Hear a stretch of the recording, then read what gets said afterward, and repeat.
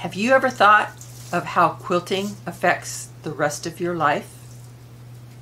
Hi, I'm Roberta from Quilt Crafters Corner, and today I want to talk a little bit about that quilting balance in our lives. So I received an email from a friend, and she was talking about two Japanese words that she has been contemplating on lately. The first one is Ikigai, and the second one is Nagomi. And these words are Japanese, and they talk about life balance, and they talk about passion and purpose. They also talk about the balance in your life and how that affects your life. I read this and I thought about it, and I started thinking about balance and passion and purpose.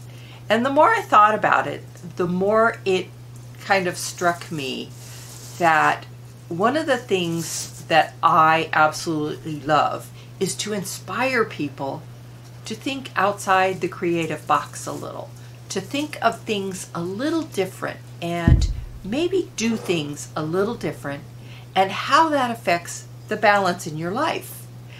Now, I know when I sit down and I start to make something new, create something new in my quilting, I start to become very calm and very peaceful and very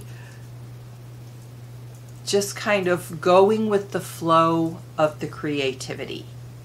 Now, in doing that, everything else kind of evens out in my life. And I thought, well, that's an interesting idea. So I started doing a little bit more research on this Ikigai and this Nagomi.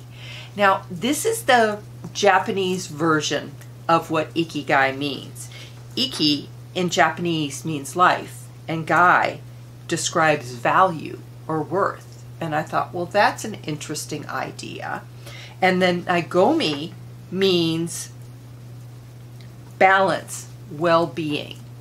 So I started thinking about all of the quilts that I've seen at Houston at the International Quilt Show from the Japanese quilters.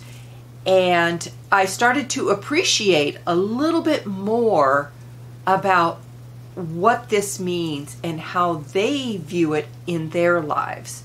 Now, there's two quilts in particular. One that was, I believe it was from 2016 at Houston. And I'll put a picture of it up on the screen for you to see. And it's a tree with all these little petals and blossoms that she very carefully, painstakingly put on this tree. And it's a spectacular quilt, and it has some interesting cutouts in the quilt itself and the way that she treated that application. And these were all things that she painstakingly thought about and put into this quilt to balance it. And the balance in the tree itself is really a fascinating thing. Now, I looked back at this picture and I thought, at the time, I did not appreciate how much work actually went into it. But then I thought about it. It's not really work. It was her passion. It was her joy. It was something that she loved to do. Now, if these are topics that you want to hear more about, please like the video and subscribe. That tells me that I should do more videos like this. And if you like ideas like this, thinking outside the box, I have a charter member stitch coming up. So I'll leave a link in the description below for you to check it out. Now let's get back to the second quilt that I saw. And this is for the upcoming Houston Quilt Show. And it's going to be November 2nd, I believe. I think 2nd through the 6th, I think is what it is. And this one I was really taken with because she had spent a lot of time doing ribbon embroidery of flowers, and they were circles. And well, I'll put a picture up on the screen for you to see. And then I started looking at this a little bit more carefully. You know, I kind of made it, enlarged it so I could see it and appreciate it a little better. And I looked at each one, and it was all painstakingly done, again, very, very meticulous. And it wasn't until I read the description that it said this is 12 inches by 12 inches, and I went, oh my gosh. Now talk about painstaking and actually doing it. But then thinking about it, this is about balance again.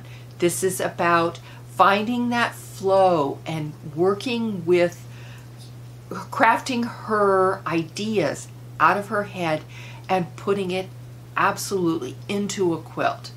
So I want to impress upon you the fact that your ideas are valued and they give you life balance. And these are so important because that life balance carries over into everything else that you're doing in your life. Take the time to appreciate these moments where you're creating something from your own ideas and incorporate them into your quilts, making that your purpose, your balance in your life, and your passion. These are all things that we're very passionate about in our lives. Sometimes we express them better in our quilts than we can in words. I know I have trouble putting things into words, but I can express them so much easier in my quilts. Now, I want to encourage you to try new ideas and new things. And like I said, I have a membership coming up. It's called Stitch. We're looking for charter members. If new ideas that you'd like to get into your quilts is something you're passionate about, please check the link in the description below, and I'd love to join you into our Stitch community. So if these are interesting ideas for you, I'd love for you to try them out. Leave me a comment. Let me know. Is there something you'd love to get into a quilt and just quite haven't figured out how to do it? Thanks again for watching, and I will see you again next time.